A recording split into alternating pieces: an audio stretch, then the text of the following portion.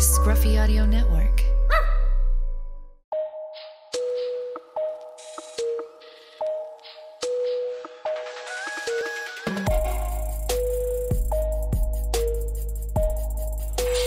Hey, thanks, program director. I don't know if I've ever done a live podcast with the music banging in the back like a rager on a Tuesday afternoon. Hey, listen, everybody. I'm here with a good friend of mine. He's like a son to me. His name's Chase Thomas. He's probably the number one Cleveland Browns fan that I know, or Cleveland Cavs, or Indians. I've never met sports enthusiasts like the Cleveland, Ohio guys. So, Chase is in for about 3 or 4 days down here trading, getting some stuff done, business, pleasure. He's spending a couple days with me. So, and I thought I'd do a podcast with him. So we're in the Woodgym. It's hot as balls in here. It's about 110 degrees in the Woodgym. People don't know whether they see it or hear it. It's very hot, half insulated, half not. The turf room's not, so it gets really, really hot. And the weight room is, but it's still really, really hot. So, Chase, how are you, buddy? Good to see you. Good, man. Good being here. Yeah. What's the turf like right now, temperature-wise? It's decently scalding out there. Yeah, it's hot. I don't know if I've ever done an afternoon podcast. This is our first. I don't know if we'll do another. I know. Well, I feel very special. Well, we got to get him. He's got to get back out of town tomorrow, so he's scooting and booting. So, I'd like to open up all my shows with one question to all my guests. And I think you applied for it. I know you're a teaching pro now, retired player. What was that? Tennis. Yeah, we know he's tennis. I'm about to say. Like, we get it, tennis. Thanks, Johnny Carson. Okay. When did you know that you were different? So for me, I would qualify myself as more of a late bloomer than anything. I was a multi-sport athlete growing up. I was a gifted athlete in a couple different sports, but didn't really have much of a direction personally. Mm-hmm. So I was playing baseball until I was about 13, 14 years old.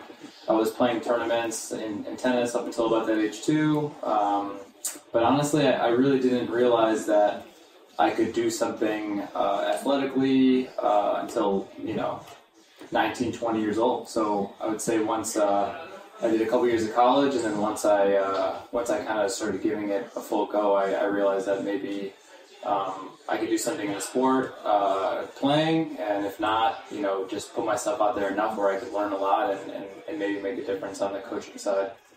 So you like, I've known you a while, and you lived with me some, and your passion for tennis is probably more than any tennis pros I've worked with. So I think I always find the most passionate people are the ones that make the most better coaching than the actual players. Yeah. I don't know if I have one elite player that will actually go on to coach compared to the marginal pro, the marginal collegiate athlete that goes on and becomes passionate with whatever sport they're doing. So when did you know that this is what you're going to do? I honestly always say that if you would have asked me, 14 through 19, like if I was going to be involved in tennis later in life, I probably would have laughed at you. So, once I got my move down here from Cleveland, I was working at the academy next door to the gym here. So once I started doing some stuff with some of the better kids here, and they started making a lot of progress, I started to realize that maybe the coaching aspect was something that I was good at. So I would say probably around 22, 23 years old is when I started to realize that because of how I could play and because how I could connect with young people, that maybe coaching was something that I could do really well at. And what's your age? How old are you? I'm 30 now, so I turned 30 in March. So with 30, where do you see yourself? Because I think you come down here for a lot of, Petrone spice of life coach to training, to the environment, see all the guys. You train with a lot of these pro athletes from Harrison Smith, Josh Malone, JP Smith, the tennis guy that I had on a while ago. Where do you see yourself in the next year to 3 years in your profession? So it's hard to say just because I think a lot's happened really quickly with me in the last couple of years. So obviously I was down here training with you and kind of soaking up everything that I could while I was here. And then I moved back to Cleveland about 5 years ago. And when I got there wasn't really much of a program in terms of high level where I was. And then me and this other guy got together and started this program, and it's really exploded. And in that time, we've had a lot of kids come up and go through the ranks and play really high Power 5 collegiate tennis. And then from there, just because of the successes I was having on the court with people, it kind of cascaded from there. And I started to work with some higher level professionals. And once I started doing that, I kind of realized that I could probably try to get into anything. So, in the next 5 years, I'd like to keep in, kind of getting myself further than I already have. And you've had some pretty cool opportunities the last year to 2 years. When you were telling me you were working with Mary Jo Fernandez's son, right? Yeah. Mm-hmm. That's who you went to the Australian Open with? No, so my wife and I went to the Australian Open with each other, but a client that I worked with, Lauren Davis, was playing in the main draw there. She's been top 30 in the world on the WTA Tour. She's beat number 1 players in the world. Obviously, you mentioned JP Smith. He's an Australian guy who we go way back, and I've done a bunch of stuff with him, and he was playing there too. So it's a good excuse to kind of go there and work with them a little bit and do some stuff there. And Australia was amazing. The Open was so much fun, and getting to see those people play at that level, and I actually got to meet Roger Federer because of some of the connections I have from Cleveland, and so that was definitely a life-changing experience for me. Yeah, I mean, because your passion for tennis, I mean, it's 24/7. It really doesn't turn off. Anything we talk about, you're on all the time with it. So with that, you go to, so I know you went to Wimbledon also. Was that for the same person? So one of the girls that I mentioned earlier, Lauren Davis, she's a Cleveland girl. She grew up with us playing, and she was in Cleveland for a little while, and just from her and I training together, working out together, she gave me the opportunity to go with her to England for a couple weeks last year, and we went to a couple tournaments, Wimbledon included. So that was my first time at Wimbledon, and hopefully I'll have a couple more opportunities to get there. But I mean, just being in that environment and soaking that all in, and kind of seeing people at the highest level of their profession, it's pretty inspiring. So, I know we talked. Have you done the U.S. Open? I have not done the U.S. Open yet, which is ironic because it's the closest one. Sure, that's crazy. Because he keeps telling me to go to Wimbledon, and I was like, okay, but I've been to the U.S. Open. Right. He's, still throw away. So you think, you should go there? Yeah, for sure. It's when it is, it's kind of a tough time for me just because of the stuff I have going on in Cleveland. Well, you got a baby coming up that same month? Yeah, exactly. So U.S. Open usually in August. When does she do? End of September. So you could squeeze it in. Yeah, definitely. It's usually like end of August, and it usually ends at like 8th or 9th of September. So that's usually when the final is. So I mean, I guess potentially I could get there. Well, if we could get Hot Rod, well, JP's the type of guy he asks for one ticket. He's like, sure, nothing. And I'm like, really? Nothing for the Challenger? Like, you got nothing for us? I sponsored the thing, but we should actually try to do that if JP's in it. Yeah, which I'm sure he is. Yeah, he'll be in the doubles for sure, and he'll probably be playing qualifying for singles. So. Yeah, catch a Yankee game. Ben Rogers will be there also. So he's the guy that's American community that you worked with. Yeah, so your next road is like, I know you come in here and we try to make some decisions of where you're going to go and what route to take, and all that jazz. Coaching for a school, coaching for a club, or do you go out there, and as they say, let your nuts hang and start being a teaching pro on the tour? It has its pros and cons, and, would that be one of the things you look into? I think just like any other profession, you just kind of have to work your way up. And if I ever had an opportunity to start with somebody and kind of go from there, where you go through the ranks, and I don't think it's very lucrative at the beginning, but depending on kind of how your players are doing, what kind of prize money they're making, how much successes they're having, I think it all kind of dictates, how lucrative it can become. So, to me, it's never really been about the money part. Obviously, you mentioned that I just have a passion for the sport, so I just like being around people who strive to be the best that they can be, which is why I'm attracted to coming back to the Woodgym, even though I haven't been here for 5 years living. I try to get back here, like once or twice a year, just kind of hang out with you and get some workouts in at the gym and hit some balls with some of the people I used to work with here connection-wise. But I just think, like, for me, I'm just kind of living my life one day at a time, and opportunities keep presenting themselves to me. So I don't know if that means that, maybe I'm doing some of the right things, maybe I'm meeting some of the right people, maybe kind of like what you said, the passion maybe that I have attracts people to me in that way. But yeah, like I said, I try to take every opportunity that I can get if it feels like it's the right one. So hopefully down the road, I would love to kind of be out there doing my thing on tour at some point with somebody. So hopefully an opportunity that comes my way again. So it's kind of, I don't know if it's a hindsight 2020, but is it one of those things where, like a Harrison Smith you've had since 8th grade, and you bring him along and have him go pro, or Chad Pennington since 15, you bring him along and have him go pro.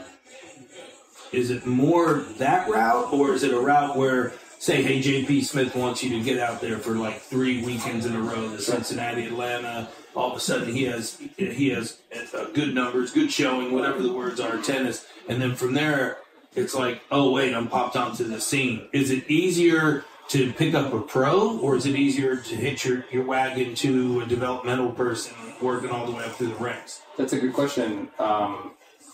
It's tough because of being in Cleveland, Ohio. A lot of good players are kind of obsessed with the idea of being in Florida, being in California, being in these places where you can play outside all year long. Obviously, in Cleveland, we're indoors a lot of the year playing tennis, and that's not necessarily ideal. But we have had, a girl come through the club that I trained since she was, about 12 years old, and she's somebody who's got pro aspirations. She's been on the tour now.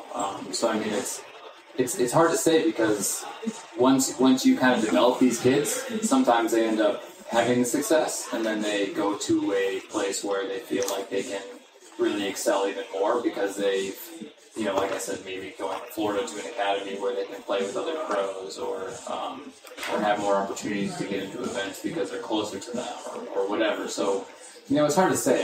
Like I said, I'm in a unique position just because I know a couple professionals, so I've had the opportunity to go and do some stuff with JP, do some stuff with Lauren Davis. And that's really like you said, coming from Cleveland or Knoxville, which aren't two hotbeds for tennis. That's some pretty big accomplishments already at your age. Yeah. So the next question I would say is, and tune in on this one because it's kind of cool, because I had to do the same thing and think about those things. Would you be willing to move to further your career, your coaching career, as in California and Arizona or Florida, considering, guys, let me tell you something, whether you're watching or listening, this guy is a Cleveland born and raised, true blood, all the way through. I've never met a guy that loves his sport town in the city. Parallel, I don't know. I really don't understand that. It's a real cool passion with that too. Right. Now, but like say, I know Nick Bollettieri from Chad trains down at IMG Academies, and Dobbs down there, and Nick's a go-getter, rock and roll, all that type of jazz. Would you, because those are other connections. That's another avenue for you of, hey, would you be willing to go down and work at Academy? We got another Maria Sharapova coming up. Yeah. Would you want to do something like, would you put yourself in a different circumstance to get there, or would you wait for the Ohio thing to happen? I think I would. Obviously, I moved down here. I didn't know a single person that lived here. I think I was 23 years old, and an opportunity came to do something different. Moved to Knoxville, where I knew no one.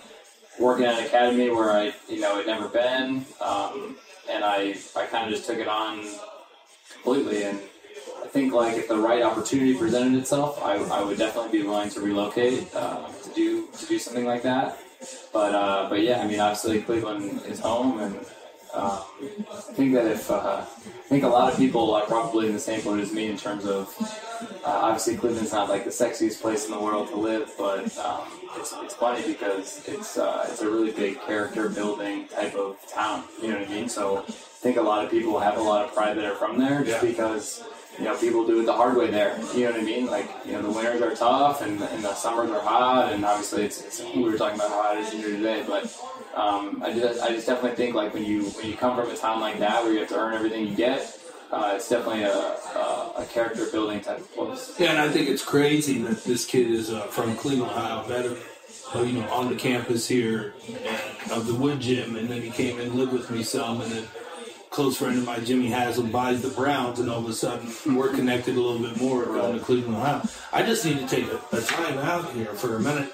My program director asked her for a towel, and I think she gave me like a gas station or a maid cleaning towel. Out of all the towels I just bought this week, I don't even have a white towel.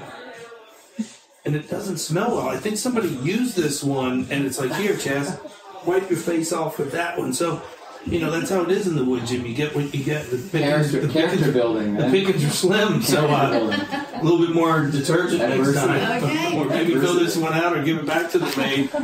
Yeah, I think Kona's pisses on this one. Yeah. Okay. I'm sure it is. Yeah, I'm sure it is. I'm sure. And a dog lover this guy is too. Forget about it. But seriously, the guy's staying with me for about 3 or 4 days, and the TV has been on Wimbledon all the time. Oh yeah, 24/7. So I'm like I'm having some serious like FOMO right now. Yeah. Everything out. Like, I know. I was there last Well, year. yeah. It's nuts. Well, I mean, the courts are amazing. I know everybody's like, you got to get over there. Someday I will to see some of that stuff because the tradition or the historic or the history that stuff has is absolutely amazing. But we definitely should really look into the U.S. Open. No, yeah, even for 2 or 3 days. Anyway, that'd be a lot of fun. I'm in and out. I'm not going to do anything else but probably go to the U.S. Open and then come back for a day or two. Maybe Yankees game. I just love watching the Yankees growing up. And I know you're an Indians fan. American League, we used to watch that a lot. Yeah. It's let's get off the subject for a minute. What sport do you go to the most? Because you go to all of them. I mean, you're at everything all the time. I mean, I'd say baseball the least out of all of them. Really? Yeah, just because I don't know. Once I stopped playing, watching wasn't the same to me as playing. So but that it's a little bit stadium slower. is so cool. Yeah, right? no, It's not. I mean, you know better than I do, but when we come in and we're driving to the Pine Hotel or whatever, it's sitting right there. Yeah.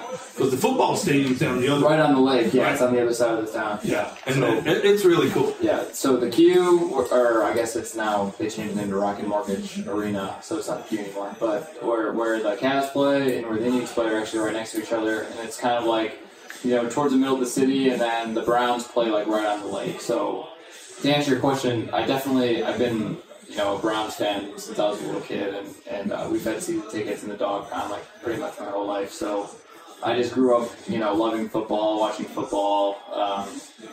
Although, all those runs that the Cavs had in finals, I was at every finals game that was in Cleveland too. Yes, so I know. LeBron's my idol. So we got a girl back here with a Cleveland jersey on out of nowhere. Yeah. No, she's modeling a Cleveland jersey. Right. So the Browns, bar none, are my number one and Cavs number two. And there's no hockey. Is there soccer? No hockey, no soccer. So those are the three. It's a football town in a big way. So obviously, like when the Cavs won, it was incredible. It was a lot of fun, and I was downtown for that, and it was a night I'll never forget. If the Browns were to win, I'm pretty sure the city would burn to the ground. Yeah. Well, the odds are going so much better this year. Oh yeah, sure. This will be a fun year. This will be the best year that I've had in recent memory going to watch it. Yeah, and let me tell you, viewers and listeners, he had to defend his Browns yesterday with some of the pro athletes in here about all the moves they've made. Yeah. He was ganged up on, but I think he gets ganged up on a lot with the Browns, and he defends it pretty well with all his knowledge of the sport. It's been tough to defend them in the past, for sure. And I try my best, but obviously I have to kind of tap out a lot of times. But if you don't have +7 wins this year, I mean, it's gonna be for sure. I'm thinking 10 wins, but we'll see. We'll kind of see how the team meshes.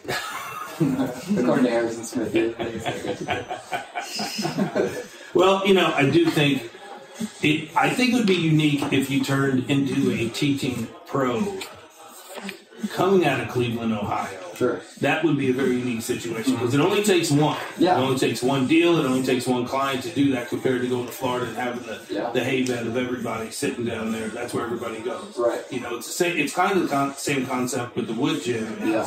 Why Knoxville, Tennessee? Well, hopefully someday soon, they'll say why Cleveland, Ohio, because Chase Thomas is in there. You know what I'm saying? And I think that will be like, I'm going to Cleveland, Ohio. Well, it's at least you have the sports, you have something to do. Yeah, definitely. More to do. At the Woodgym, people flying in here, you're just training. Right, for sure. I mean, there's not too much to do. Knoxville's not Cleveland for sure in terms of the size. And I'm not a big recreation guy. I'm not a boats guy or go out much. So we just sit at home, train, sit at home, train, sit at home, train. So that's why I came here. I mean, we got training going on the floor right now while we're doing a podcast. You know, Yeah. Luckily, I had my acai bowl from Clean Juice. Beauty bowl. Yeah, the beauty bowl. I feel so beautiful. All right, Chase. I know we got a lot to do. You got to go get a dinner in with some, a tennis guy that you work with in the family. And I was at TSU. Yeah, so then you got to fly out. I just wanted to get you on the mic and listen to what you got going. I love guys with dreams and ambitions that are realistic. You know what I'm saying? If he came to me and goes, "Hey, I know you know Jimmy Haslam can get me a workout with the Browns."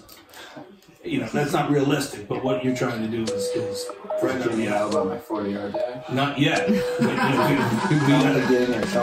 got to post it. Yeah. All right. Well, I love you, and I wish you the best of luck. Man. And thanks for having me on, man. We'll do it again. Really appreciate it. I'll see you at the US Open. Yeah, man. I'm excited.